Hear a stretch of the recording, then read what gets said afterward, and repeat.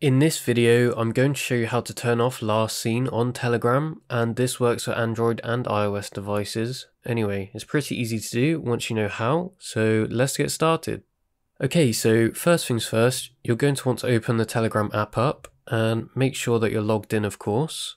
And as you probably know, if you're watching this video, I don't have any here, but on all of your messages, there will be this last seen and then a date for when that person was last seen. And this does show for you as well on other people's phones. And you will also see last seen if you go to the contacts as well. Now, I understand that if you're like me and you don't want people to know when you were last seen online or if you're active, then you can actually turn this feature off so that people can't see this.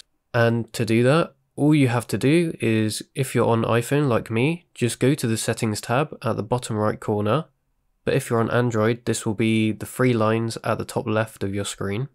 Once you get to your settings page, scroll down until you see the privacy and security tab and just tap on that. Once you tap that, your screen should look like this, and next you just want to press on last seen and online just under the privacy section. Now you can see the who can see my timestamp option, and that's what we want to change. You have three options to choose from. It will be on everybody by default, but you probably don't want that. So you can either choose from my contacts, which only lets your contacts see your timestamp, or you can choose nobody, which I'm going to choose as it lets nobody see your timestamp. Now, there is only one thing that you need to bear in mind when doing this, and that is, like it says below, that you won't see last seen and online statuses for people with whom you don't share yours. Meaning if you turn this off for everybody, you won't see anyone else's last seen or online statuses. But anyway, that's how you turn off the last seen and online status on Telegram.